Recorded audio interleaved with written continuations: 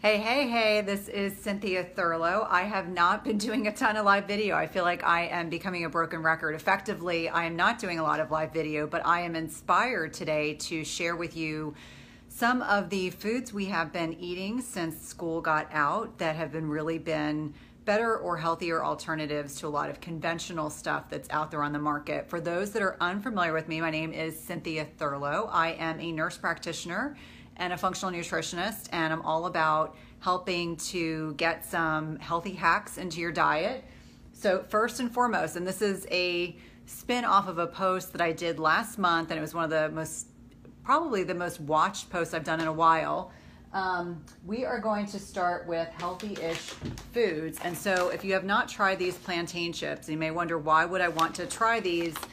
They are gluten-free, they are dairy-free, they are grain-free, and they're actually, it's a starchy version of banana chips, but there are bananas, starchy cousin.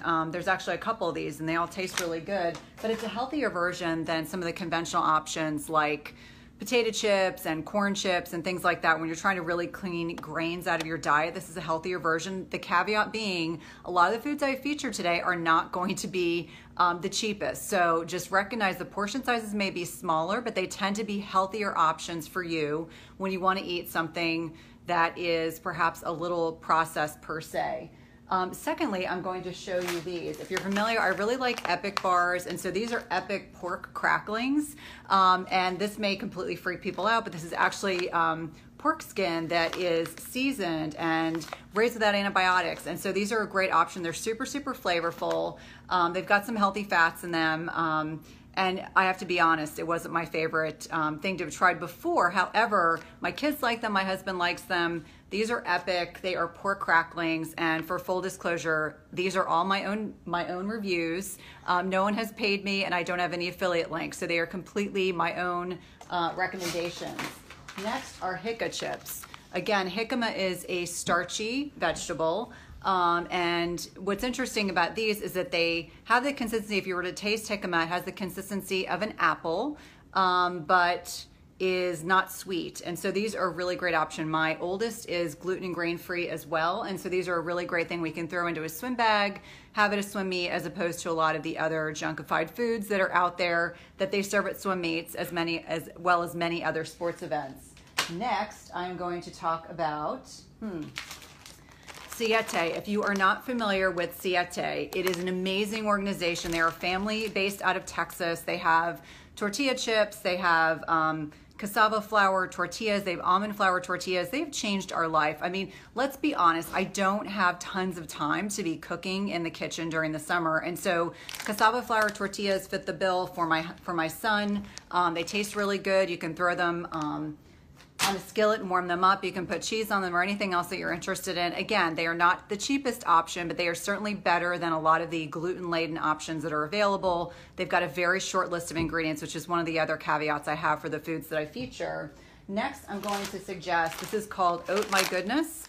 Although they are not totally grain-free, it is gluten-free, handmade granola, actually sourced, I believe, in Maryland, so really close to where we are in Virginia. Delicious, clean, fairly low sugar. So if you really like granola, it's a safer, cleaner option than a lot of the conventional garbage that's out there. Really important when you're looking at, if you want to have granola, look at the grams of sugar on the back. It should be as low as possible, 5 or 6 grams. You don't want to be having 12 to 15 or 20 grams of granola. I was actually in Whole Foods last week looking through the options, and there are a lot of less clean options, but Oat My Goodness is a good one, as well as Paleo Nola is another great option. Now, if your kids like Pop-Tarts, my oldest can't eat the conventional ones at all, and my youngest would love to have them every day of the week, but that's certainly not an option. But this is called Bobo's Toaster Pastries, and so this has been a way I've been able to lure my children away from, my son's grabbing it, lure my children away from the conventional options, especially as we're at swim meets. I keep talking about swim meets. The kids eat a ridiculous amount of calories. Morgan, love this. Some of my favorite snacks, plus some new ones to try. Awesome. There's blueberry lemon poppy seed, and then the other one we have is strawberry jam, and my 12-year-old is trying to decide if he wants to jump in the frame. These are, again, cleaner options available. They are not low sugar. This would be a day I would let them get away with eating something like this if they're swimming. Next, You've heard me, don't open that. You've heard me love on moon juice, and these are beauty dust, brain dust. These are awesome. I throw them into smoothies. There are sachets that you can purchase, but I now like specifically brain dust, beauty dust. They've got adaptogenic herbs. They have other wonderful things in like maca and other ingredients that can be really, really profoundly beneficial.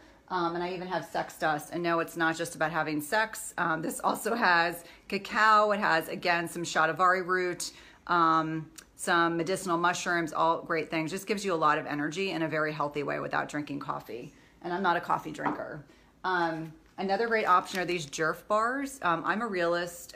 You know, I have some of my nutrition friends that are always horrified that I feature protein bars, but let's be honest. I mean, how many times are you caught in the car and it's either that or you're eating junk food? So Jerf bars are gluten-free, soy-free, dairy-free. They do have nuts. You can buy them online. That is Sean Croxton. If you're at all familiar with his work, he is a thought leader that I enjoy following, and that's his actual creation. There are 3 flavors. They're very clean. My husband eats the chocolate ones. I eat the vanilla almond ones. There's a cherry variety as well. They're all delicious. Last but not least, if you have not familiarized yourself, this is brain octane fuel, which is a variation of MCT oil. And so I have been gluten, grain, and dairy-free 100% for the last several weeks. I developed some food sensitivities, and one of the things I added to my diet to ensure that I'm getting enough healthy fats is brain octane fuel, and I've lost 5 pounds. There's no miracle to it. When you clean out some foods out of your diet that are creating inflammation, that can be profoundly beneficial. But brain octane fuel is metabolized a little bit differently. You have to be careful when you start taking it because there's something called, and I'm going to try not to laugh, called disaster pants. Anyone that knows me knows that I have complete potty humor. I sometimes will break into laughter over like the simplest, most potty humor things. But the point being that this is bulletproof. Brain octane fuel has been great. You want to start with no more than a teaspoon, and you can slowly work up to a tablespoon a day. If you get diarrhea or if you get an upset stomach, then you know you're going too fast, but it's a really great way to give yourself a fast, easily metabolized form of fat without having to take as much effort to break it down. And so for a lot of people, that can be the missing link for them with weight loss, and I would encourage anyone who's interested to try it out. Any of my local friends, you're more than welcome to have a little bit of mine. I'm a sharer.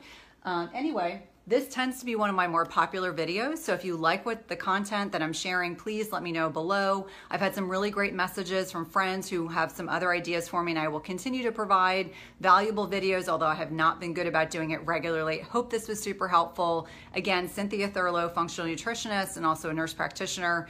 I'd love to hear more about what you are interested in seeing. Thanks.